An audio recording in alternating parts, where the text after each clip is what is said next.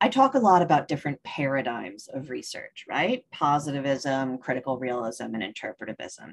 And part of the reason I do that is that the differences between these paradigms kind of influence everything we do as researchers, right? The choices we make are demonstrative of how we think about these things, right? But it's also important because when you're trying to look at and understand different research, right? Or when you're trying to make choices for yourself about your own research, you kind of need to know what's happening with different paradigms in order to make things make sense. So what I want to talk about is how different paradigms think about conducting ethical research, right? Research ethics at its foundation is what it sounds like, right? How to conduct research in a way that is not unethical, right? And the reason we have principles around research ethics that are codified as social scientists is because of the horrible harm that has been done to people in the name of research, in the name of science, right? We can think about the Tuskegee experiment, right, where people were knowingly not treated for a disease that had a treatment so that we could get better data about the progression of the disease. We can think about the events that led up to the Nuremberg trials and the experimentation on Jews and others in concentration camps by the Nazis. We can think about the horrible history of gynecology in the Western world, and in particular, the way that Black women's bodies were treated as expendable, and it was assumed they didn't feel pain, so procedures could be tested on them. For a local Canadian example, we have the history of the MK Ultra experiments at McGill University, where people with serious mental illness were treated with hallucinogens, not just to try to give them better quality of life, but actually to see if they could be subject to brainwashing, right? So we have this whole history of people doing incredibly screwed up stuff, often to people with less social power than them, and doing it because of knowledge, right? And so justifiably, there was kind of a moment when people were like, we actually need to work out a system for improving ethical research. We can't just trust people to be ethical. We actually need some rules. And that's where these big conversations about research ethics came to be. However, like everything in social sciences, we filter how we think and talk about research ethics through the paradigm with which we approach research. So starting with positivism, and there's a very important reason we start with positivism, because positive research ethics is the research ethics that has given us the system that governs creating ethical research today, right? This is I'm going to show my interpretivist vibes and call it discourse. This is the discourse that we call human subjects research, right? Human subjects research is a category of research that involves interacting with humans or their biological components, right? So you still do human subjects review if you're working on stem cells, for instance. It is a set of principles that are fundamentally the same, whether you are conducting biomedical research, psychological research, or non-medical social science research, right? Wherever you are on the spectrum, if you interact with humans, you've got to go follow these principles, right? And they are enforceable in the sense that your ability to conduct research under the banner of a university is governed by them. Or your ability to receive research funding is guided by these principles, right? In Canada, for those of us who are in Canada, human subjects research principles are articulated in the Tri-Council policy statement, which I highly encourage you to do more reading of. I actually have to say, comparing globally with research ethics frameworks, TCPS is one of, I think, the best in terms of getting at the breadth of ethical issues that are embodied in research. But it's rooted in a positivist epistemology because most approaches to research are rooted in a positivist epistemology. So the positivist approach to research ethics is that you do ethical research by following the rules, right? There's a set of rules that make research ethical, right? You don't do things that exploit people. You make sure that people have the ability to consent or refuse to consent. You allow people control over their data insofar as is possible, right?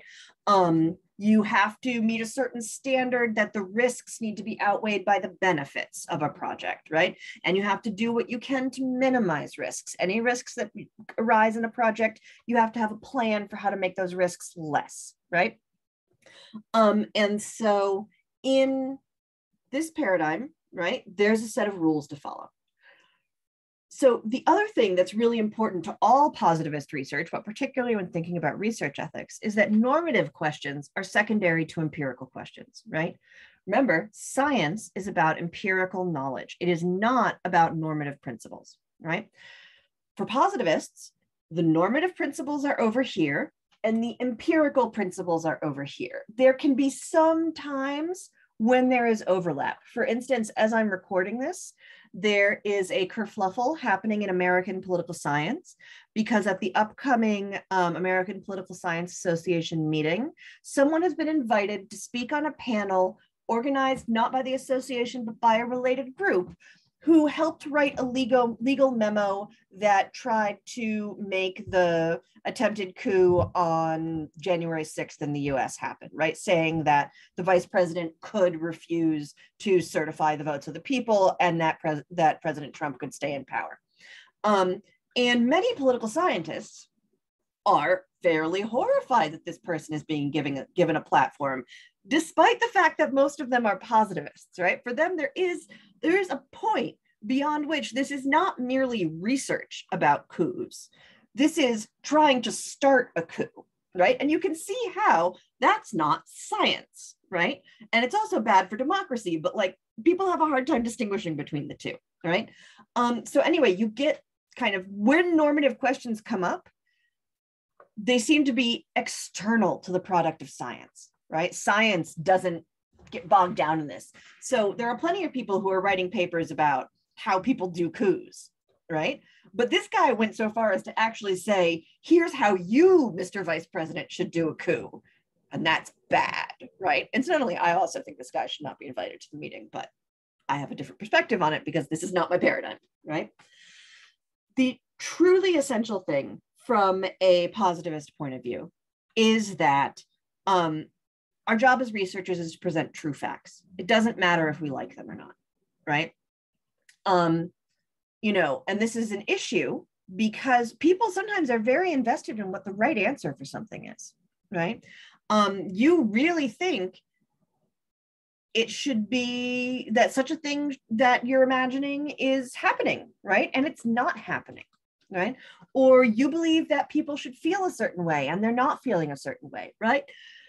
And the point from a positive point of view is that that doesn't matter, right? What matters is what is. Remember, positivists believe in objective knowledge, right?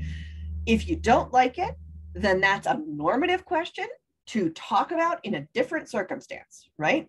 So like, if something is undermining democracy, right? We can care about that with our normative hats on, but we don't get to say it doesn't undermine democracy because we don't want it to, right? That sort of dialogue goes on. Now, post-positivists have different core principles, right? They also believe that you have ethical duties in research. They also believe that you have to behave ethically towards the people you are conducting research with, but they frame the whole debate differently, right? And it's important to recognize that non-positivists also have to adhere to human subjects rules, right? So even if they're like, but my principles suggest something different, they still actually have to like go through the committee process and get their rules laid out for them, right? And part of the reason I said TCPS is better than some is because TCPS actually says, hey, different types of research require different ethics review, right? However, it's still from within that framework, but it's a little easier to work if you have some acknowledgement of difference. So I'm grouping critical realists and interpretivists together here because honestly, there's not a lot of difference between them on research ethics. Other issues, absolutely, there's a lot of difference between them, but not when you're doing research ethics. So for a post-positivist, what makes research ethical is context determined, right? You don't have a single abstract principle. So to give you an example from my own research as a non-positivist researcher, right? In some projects I've conducted, it is absolutely imperative that perfect confidentiality be treated around the people who are in a research project.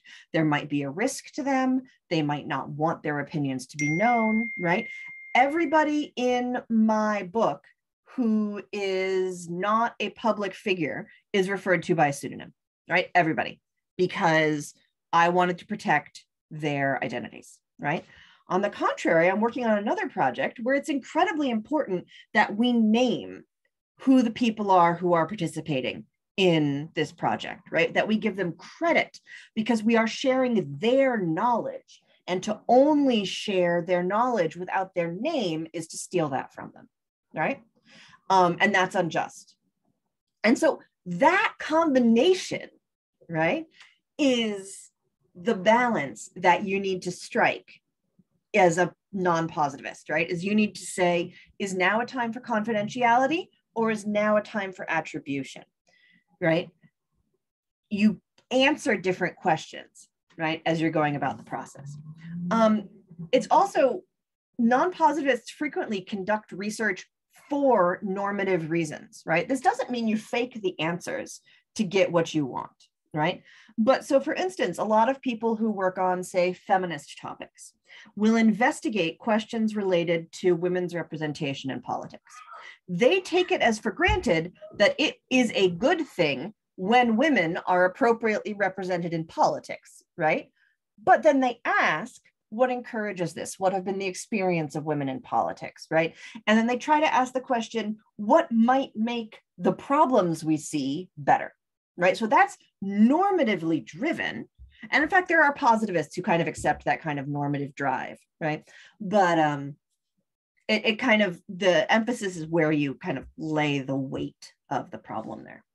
So some key concepts that come up in non-positivist and post-positivist research ethics that are less likely to come up in positivists. Positivists have picked up some of this stuff, which is good because it's actually quite important, but their traditional paradigm doesn't allow for it. The first is subjectivity, right? Remember, positivists believe in objective knowledge. Critical realists and interpretivists do not. So what's very important is to account for subjectivity, right? Account for the social location of both researcher and researched, right?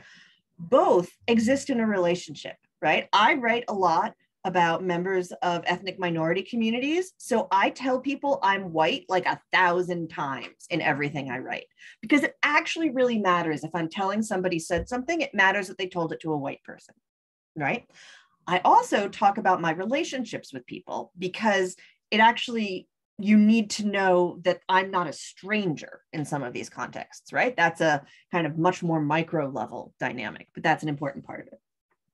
The next is that there's a lot of attention to power, right? Both positivists and post-positivists agree that researchers have power in certain circumstances, right? What they believe is that there's different ways to deal with it, right? Positivists try to cede some back some of that power through consent documents and possibility of withdrawal and things like that. Non-positivists believe that it's actually very important to have the people being researched be part of determining what their own boundaries are, right? So rather than predetermining their boundaries, you ask them what their boundaries are, right? On the ethics form that for the project I mentioned, where we cite people's names and we attribute their knowledge to them, they have a series of ticky boxes where they can say how they want to be attributed, right? Or they can choose video, audio, or text only, right? Because I want to give them the power to control that information. And the last really important point is reflexivity. Reflexivity means that researchers don't just take, and then disappear, right? You maintain a relationship with people. And very importantly, you kind of think back on what you're doing, right? So you might find that conducting research on a given topic is really challenging, right? Or you might find that you being there as a researcher actually stops things from happening that would be good for the people you're researching. And sometimes that actually means to step out. Sometimes it also means you don't get to stay in an ivory tower as a researcher. Sometimes it means you are asked to step forward and do things for people, right? So to be reflexive is to understand where you are sitting and to think about power, right? And also to think about what you can give back. And so these sorts of norms are deeply embedded for post-positivists, even though they don't share much with these kind of traditional approaches to human subjects research.